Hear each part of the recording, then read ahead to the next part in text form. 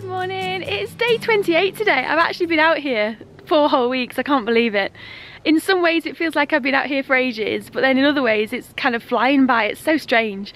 But oh, this morning it was so lovely waking up in my tent rather than a hotel room. I actually slept with my fly sheet off. So I woke up about 2 o'clock this morning and all I could see were all the constellations and the stars, and I had the Big Dipper just kind of in my eye line, and I was just lying there for about an hour this morning at 2 o'clock this morning just looking at the stars. It was so amazing, and luckily I did get back to sleep, so I have had some proper sleep. But I woke up and had some porridge, and with that I've had some chia seeds and walnuts as usual, and then in there I've also had some sunflower seeds, some dried strawberries, dried apricots, and that was absolutely delicious. So I had that with some coffee. And the plan today is I'm going to be setting off in a few minutes and start hiking, and that's pretty much my plan. I've still not got into one of those routines where it's like, right, I'm going to try and do so many miles today, or I'm going to try and get here. No, I'm just going to get up, walk, enjoy the day and stop when I'm tired later. So I know there's going to be a point when I'm going to have to start pushing it, but I'm just enjoying it too much, and I love the fact that I've not got plans and I'm making progress. You know, I'm over 10% of the way of the trail now. So I am going to head out and see what the day brings. Just got to mile 275 and come across this cache here, which is very much appreciated, and it's got the word Jim on it. So Jim, if you're out there, thank you so much for filling this up. It's really appreciated by us hikers that have got a bit of a long stretch of water, so thank you so much. And just come round the corner and found some hiker art. So to keep us amused on trail, oh, let me just climb up the hill. This is what we've got. We've actually got some coordinates, a Google Earth map. I've got no idea why this is here. It's so bizarre. And there's no explanation, it's just kind of nailed to a tree.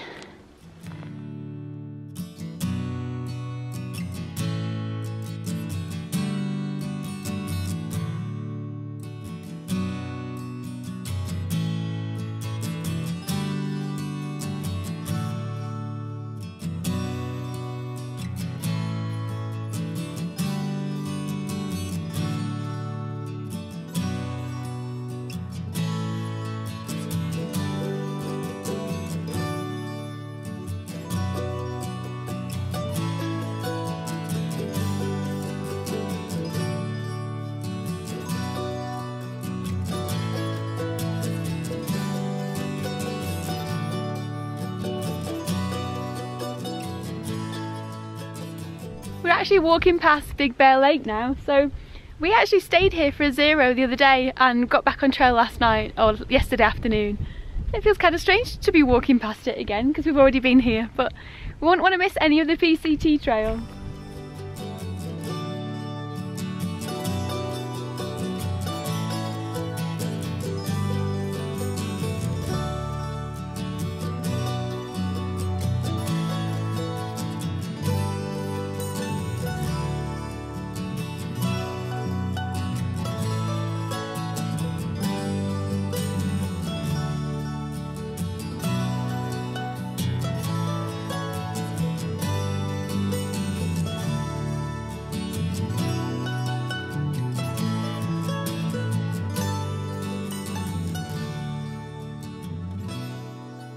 I've just had my most frightening moment on trail so far. I was walking along minding my own business, and all of a sudden I just heard something coming to me on the right hand side. I thought it was coming right at me.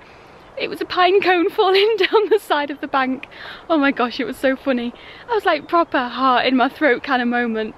And I just turned around, looked at the floor, and there's this pine cone that just landed right in front of me on the floor.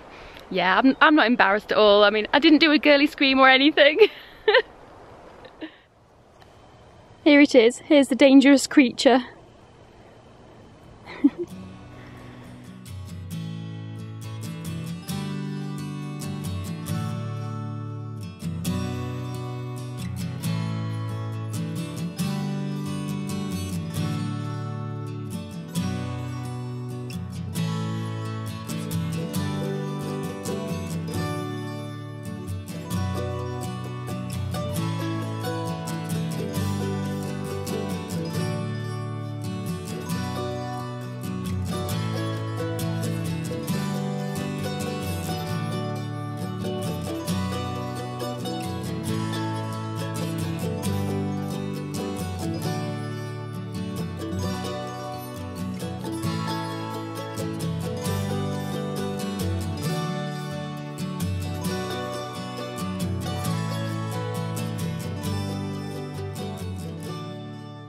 This is a really strange section of the trail. It's just like so much devastation with all the trees everywhere.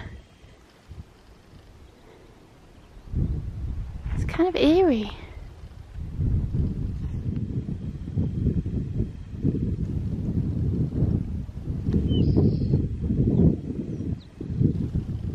Now this is something worth mentioning on the PCT that I've not spoken about before.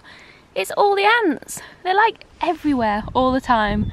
I don't think I've ever seen anyone talk about the ants, but I come across somewhere like this and it seriously looks like an ant motorway. There are so many of them, and every time I'm walking along I try and not step on them, so sometimes they catch me off guard and I've got to do a little skip and a jump. But yeah, you get a lot of ants on the PCT.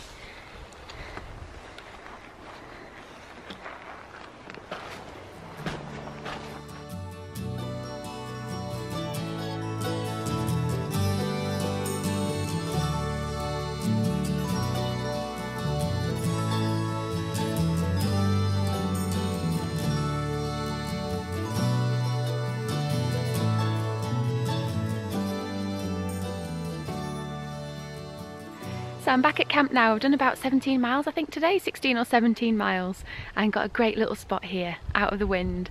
And a few people on my comment section have actually been asking what I eat on a night, so I'm going to show you what I'm having for dinner. So I've actually got some couscous here, which is garlic and herb. I've then got some TVP, which is textured vegetable protein. So what I'll do, I'll cook this first in the pot for about 5 minutes and boil it. Then add the couscous in and let it set for a couple of minutes. I'm going to then stir in some spice mix, which is like a salt, pepper, black pepper, garlic, all kinds of different random herbs in there. And I've also been carrying out a bag of fresh spinach since yesterday, so that needs eating up, so I'm going to mix that in with it all. And once I've got it all cooked up, I will show you what it looks like. And while my food's cooking, I'm actually enjoying a Lipton chamomile, cinnamon and lavender herbal tea. I think I might have overdone it on the spinach. It doesn't actually fit in the pot, so it's not wilting. Oh, maybe if I leave the lid on for a few minutes, I'll be able to stir it together. Okay, dinner is served. It's absolutely delicious. I will highly recommend anyone that's vegan, or anyone that's not vegan actually, just putting together some couscous, some TVP or protein, spinach, and mixing it all together, and it's absolutely delicious.